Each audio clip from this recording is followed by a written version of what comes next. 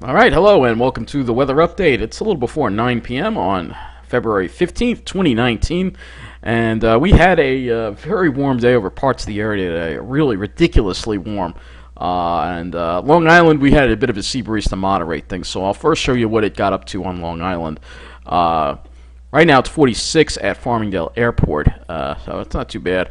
46 degrees, it's still way above what it's supposed to be. It did hit 50 at Farmingdale. So 50 degrees at Farmingdale. So again, there was a sea breeze keeping things from getting too warm here on the island.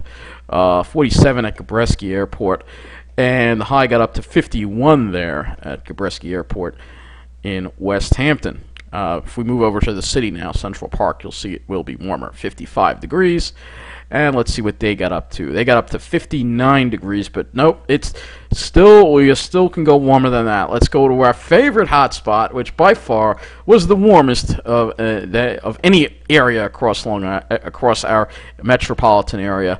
It's 55 in Toms River, but look at what it got up to. It got up to 65 degrees in Toms River today. 65 degrees in February. That's crazy. So we look at the Ventus sky here. Oh yeah, wish we were there, but we're over here. You could see the difference here. I like this because it really illustrates the difference here between Long Island and New Jersey. So you could see mainly in the 40s with that wind coming right in off the ocean, whereas in Toms River it's a lot warmer. And if we back it up to like 2 or 3 o'clock, you'll really see the difference here. Look at that. So you'll see that Long Island is in the low 50s, but if you go into Toms River, it's in the 60s all over New Jersey. So that's a big issue with living in New Jersey for folks, is that it's always hotter there. You know, if you like the warm weather, that's great. I don't. I prefer to be over here, where at least the sea breeze is keeping things cooler. I know it's not the summer, but when this is the summer, it'll be 75 on Long Island and be 85 in New Jersey, and I'd rather have the 75. So again, this is what we're dealing with right now in February, and of course, lots of clouds around today. Mix of high clouds, mid-level clouds. You can see some clearing teasing us to the north. The question is that clearing going to get in here for tomorrow? So we start looking at the models and seeing what our weekend is going to turn out to be like. And you could see on the GFS a lot of clouds. Actually, the cloudiness is way overdone on the GFS.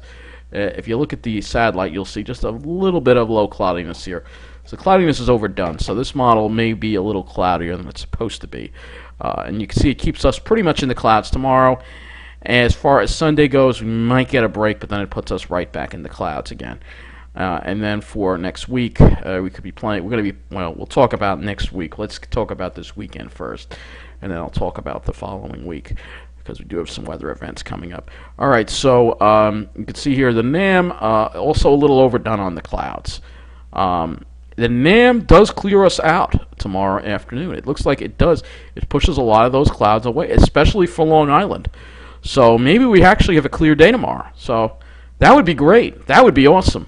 And as far as Sunday goes, maybe some clear in the morning, but then it clouds up. For the folks in Jersey, I don't know if they're going to get a clear day at all this weekend. That's another thing. Being further south, you're closer to the stall front, so that means more clouds for you. But that's good. At least it looks like the NAM is bringing us some clear skies. And here's another model, which I don't normally look at, but this model is also very encouraging. If we go and we look at the Canadian model, you'll see it also has clear skies over us on Long Island, and maybe even parts of New Jersey, clear skies. And as we go into Sunday, same thing, starts off clear, and then those clouds roll in on us.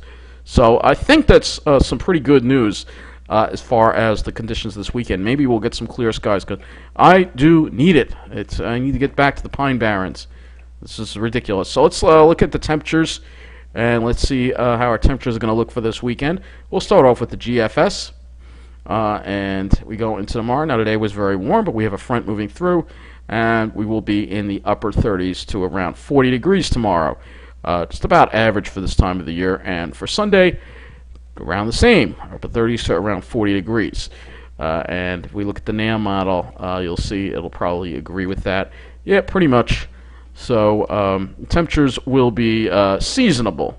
You know, not as warm as today. It's more typical for this time of the year, more normal, the way it's supposed to be. Not all 50s and stuff. That's just too warm for February.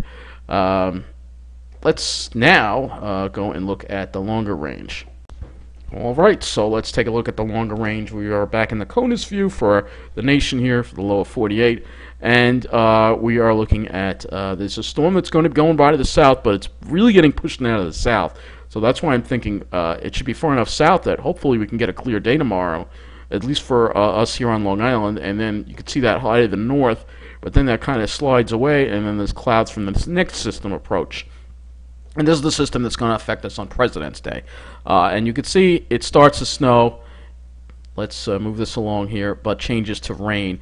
And it might stay snow north of the city. This won't be a very big precipitation maker, but it will bring a little, it's our next major chance for precipitation, and that will be Monday, February 18th.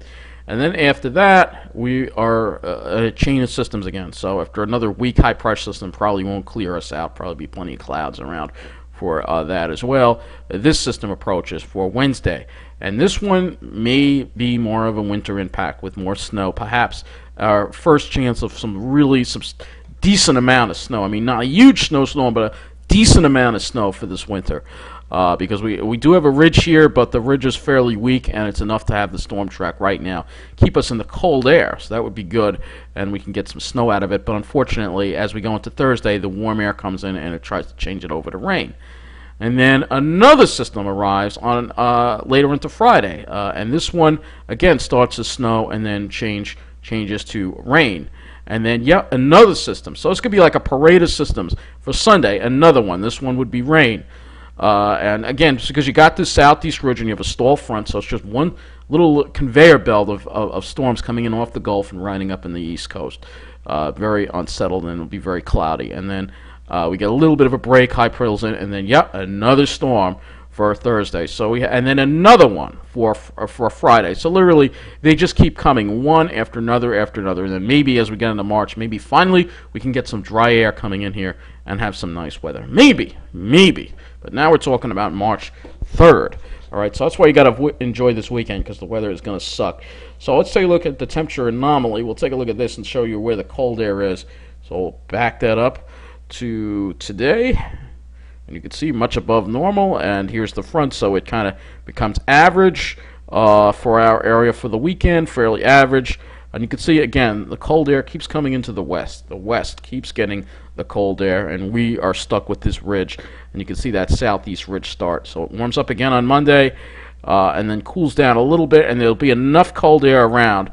And this is what I'm thinking, at least this GFS has it, that we could have that snow event on Wednesday. But then that warm air comes in and changes it over to rain. And then the next couple of systems are rain as we got the warm air. And again, all the cold air in the west. You want to be in the west. That's where the cold air is. That's where winter is. We don't have winter in the east this year. And again, another real batch of some really nice cold air. You know, it just won't make it over here. We keep dealing with the cold air going into the west and then lifting back up. It doesn't want to come in our area, and it just keeps happening over and over again. That's really annoying. Where is winter? Where is winter? And it's ridiculous, and it's not normal. But a lot of this is due to, I will say, climate change, but also the El Nino pattern, which is a bad pattern for us. It always brings above normal temperatures, and it brings a lot of storms to the west coast, which favor the cold air going there and not here. And that's exactly what we're seeing, unfortunately.